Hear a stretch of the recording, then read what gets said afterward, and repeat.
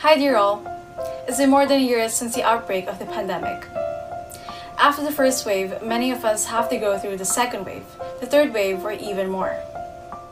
Faced with repeated outbreaks, we may become tired of it. We may forget about quarantine. We may neglect safety protocols, and we may feel indifferent towards the daily statistics. Please do not give up. The best thing we can do to stop this pandemic as an individual is to protect ourselves and our families from getting infected. If each of us can do his part, the transmission of this pandemic will be stopped. So let's stay safe and take care. Best wishes from GEMEGA.